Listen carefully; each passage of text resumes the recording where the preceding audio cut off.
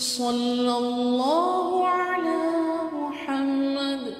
Sallallahu alayhi wasallam. Chapter on the Kunya of the Prophet, peace be upon him.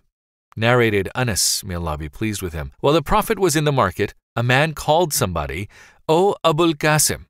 The Prophet, peace be upon him, turned to him and said, "Name yourselves after me, but do not call yourselves by my kunya." Footnote: Kunya means calling a man, "O father of so-and-so," or a woman, "O mother of so-and-so," and this is a custom of Arabs. Narrated Jabir, the Prophet, peace be upon him, said, "Name yourselves after me, but do not call yourselves by my kunya."